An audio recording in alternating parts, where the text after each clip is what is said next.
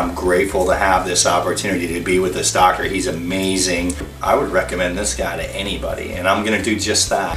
I first noticed my hair loss at about 29, 30. Well, it affected me mostly because I'm an actor. You know, I've gone to a couple other doctors. I went to this other doctor out here.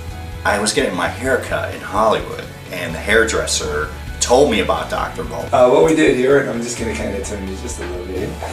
Patients are always so concerned about these suture lines because they hear about every horror story. If it's done properly, this is what a suture line should look like. Well, congratulations, I'm real happy for you. If we can ever do anything for you, please let us know. Absolutely. Thank you, sir.